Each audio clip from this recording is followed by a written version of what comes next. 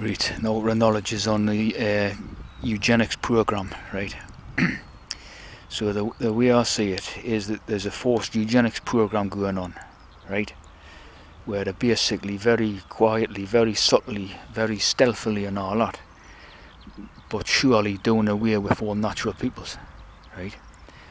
Now we've got this EU idea, right? The EU, the European Union, and aside from like the eunuch sort of connections, you've also got this eugenics connection, right?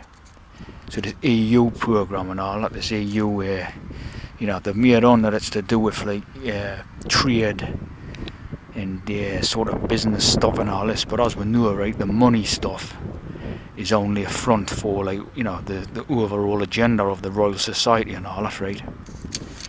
So the you know, the money, I mean, I'm sure there is it will be about money and businesses and all this too, the sort of majority of like the tea people and that, when they've got these businesses and that, right? So it's like in that regard, you know, yeah, it'll affect trade and all this, right? But that doesn't affect the normal man in the street type of thing, the natural person and all that, right?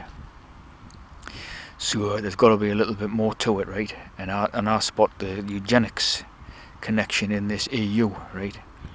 So what we say is like a forced eugenics program, right? Very subtle, right? And you had the Eugenics Society, right, which come from the Royal Society again, all that, you know, in the about 1800 and odd, right? And then you had the NHS in Britain. I'm not sure about like the healthcare systems in different countries and that, but you had the NHS system in Britain, which was formed in the 1930s, right? So I'm just wondering if there's a link there. For certain, I see a thing where they deliver the packages of the medicines and that, right, to their tea peoples through this NHS, because you know, they specialise in the delivery service and all that, right? And so for sure, what I make out from that is that they deliver the medicines to the sort of the tea people and that, right, through this NHS, using this NHS thing as a cover, like, you know what I mean? All above board and that, so it's not really questioned or seen as anything slightly dodgy or whatever, you see what I mean? And you also have like the sort of the illness business, the cancer business and all that within the NHS, where they're very much sort of pushing people, naturals, onto like a cancer type of thing, right? So it's like, you know, you could go along with doctors or whatever and you complain of whatever type illnesses, and they'll just, you know, you get a diagnosis of cancer, right? Could be like anywhere in your body basically, but you know what I mean? The sort of cancer sort of bracket fits, like one size fits all sort of thing, right?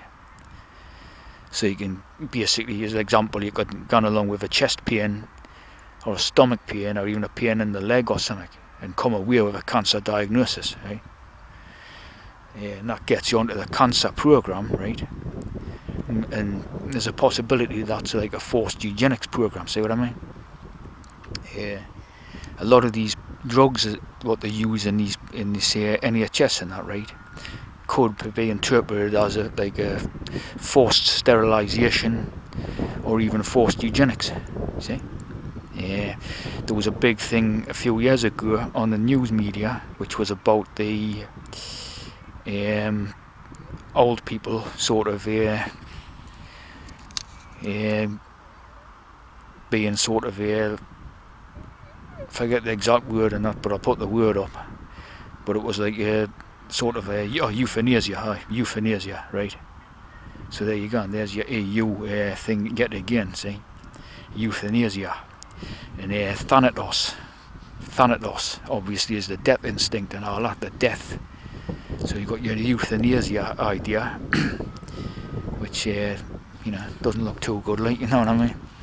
And so I'm just thinking about this particular stuff. Could be a bit of a forced sort of termination program for the naturals type of thing, see? Through this NHS, supposed public healthcare systems and all that, see?